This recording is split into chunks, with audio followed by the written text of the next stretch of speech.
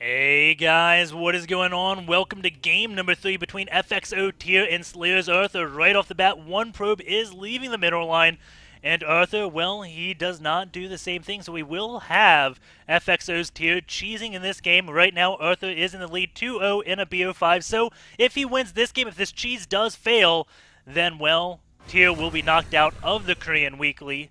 And on Ohana, I'm guessing this is going to be a proxy gate. If you actually let this one probe mine one round of minerals and then send him out, right when you get to this position, you will have 100 minerals and 10 supply, so you can go to the 10 pylon, 10 gateway. It looks like since he didn't do any of the mining on this one probe, he is just going to be doing a 9 pylon and maybe either a 9 gate or a 10 gate. And SlayerS.Arthus, in the past 2 games, he has gone for a 13 gate scout. So he is going to be scouting this really late, if he scouts it at all, because it is placed back here in the corner, so there is a chance the probe just goes and glances right on past it. It is a 1v1 map, so the probe may go around the edge of the natural just to scout for this. It is a 9 gateway, and he's not building another probe, so it is going to be a double 9 gateway. Definitely a little bit all in. Here we go. The 13 gate is coming out from Arthur, and he is going to go scout. Now the question is, does he keep on going over here? It looks like, yes, he is clicking.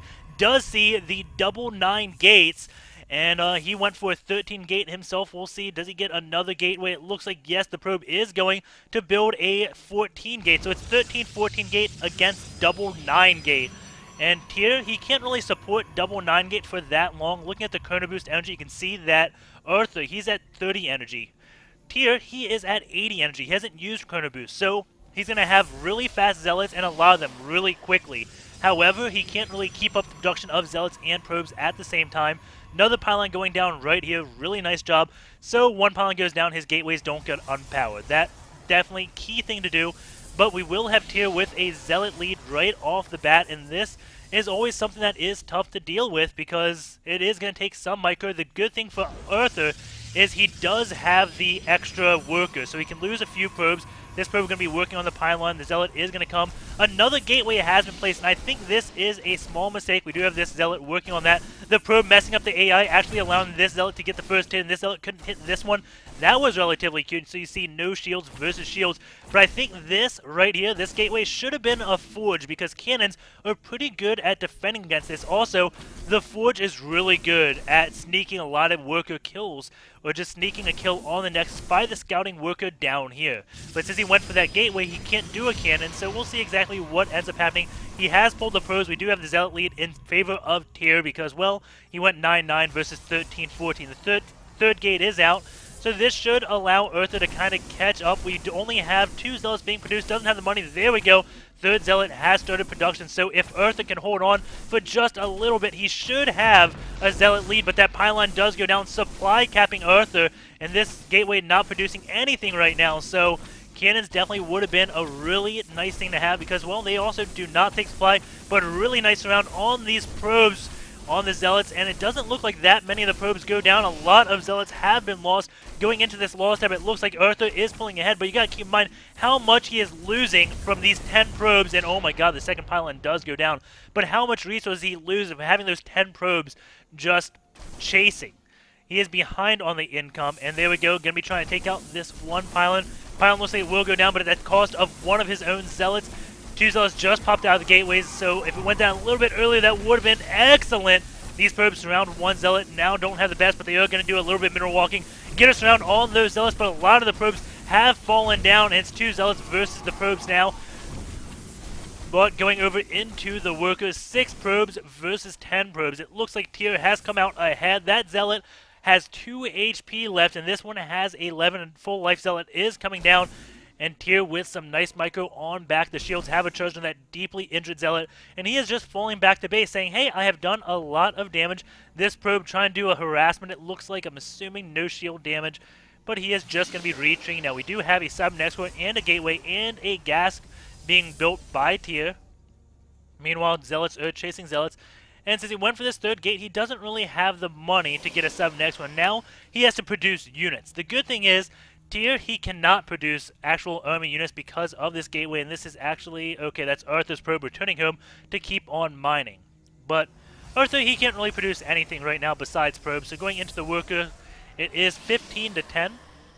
and that is definitely a advantage for Tear, especially because this gateway is up, this one is coming up, and of course he has his 7X core done, so gonna have Stalkers out and Warp Gates before Arthur, who has just now finished his gas, hasn't started a Cybernetics core yet, just trying to catch back up on the economy, but it is still down 5 probes, and when you're down 5 probes and there's not even 20 on the map, that is a bad situation. We do have the 7S core being built now, but that is late. These 2 gateways are unpowered. The 2 Zealots are going to be returning back home, realizing, okay, I can't do any more damage. Let's go back home, probably kill off these gateways, but we do have a probe leaving, and he is going along the edge of the map, probably so he doesn't get scouted by the watchtower, just in case the Zealots hide it. And this, I mean, okay, there is no low ground. I was about to say he could build a pylon down here and possibly power the gateways, but no, you cannot do that on Ohana. I see that every now and then on Shadow Temple, and it is just hilarious. One of the gateways become powered, and you're like, wait, what just happened? Why there's powered? Oh, there's a pylon down there. But the Zealots are going to be working their way on this gate, and a forward pylon is being placed back here with this one Stalker. The Stalker will be able to do damage to these Zealots. Keep in mind, this one is severely injured right now. Will go down very quickly. The Stalker is going to be trying to take that out. Looks like 2 more hits, and the Zealot will go down. He makes his way to the high ground. Actually, 1 more hit now at 2 HP. This Zealot kind of pushed that one back. I don't know why this one came back. The Stalker is going after it. He wants to get this Zealot. He does get that Zealot kill, but now there are 2 Zealots coming out. A pylon has been built. There are 2 Zealots and 1 Stalker versus 3 Zealots and a Stalker. There we go. Second Stalker has come out. The advantage does go to SlayerS.Arthus. But with these 2 gateways finishing and that Warp Gate research being so close to being completed, this is going to be a very hard hold for Arthur.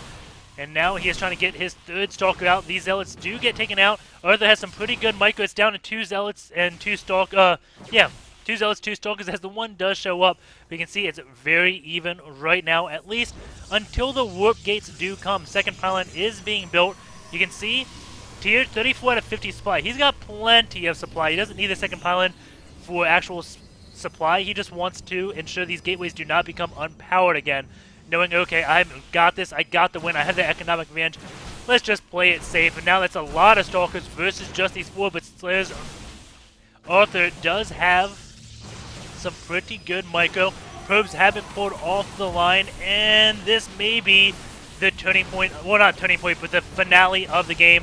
Probe, he was already down by 6 or 7 workers, now pulling off the probes behind by a lot of workers, as Arthur just cannot catch a break this game, but he has won the first 2 games, so now the series is 2-1 into Tear's favor. Arthur still just has to win 1 game to go on into the finals, and Tear has to win the next 2 games. And it's all, I think all comes down to this 3rd gateway, and maybe it's because Arthur didn't really know how to react because that was a double 9 gate. Like, generally, I guess maybe a 12 gate would be able to hold that relatively easy. And that's why you normally, or that's why you'd scout with a 9 pylon. Like, if you scout with the 9 pylon down here, you will see this happening. You always will. You'll see that happening and you'll be safe. But it does take a little bit away to go down with the 9 probe and go out and scout, so it doesn't happen all the time. This is a very nice warp-in by Tear with these Zealots in the back, so the Stalkers cannot kite. Very nice job, actually. So that's dead scenario right there. What else is there to say? If this was a forge and he got a cannon at like the ramp, then he holds this, or he could also cannon rush the Nexus and go for the win there. Even if he just built a cannon like in range and Tear was forced to pull his probes off to deal with it, he may be losing more money trying to deal with the cannon than actually Arthur is spending. I don't know. Maybe that's a question for Combat X.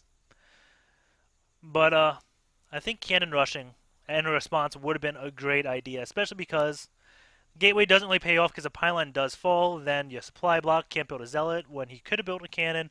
Anyways, I hope you enjoyed the game. We will be going on to game number 4. The score is 2-1 in Arthur's favor.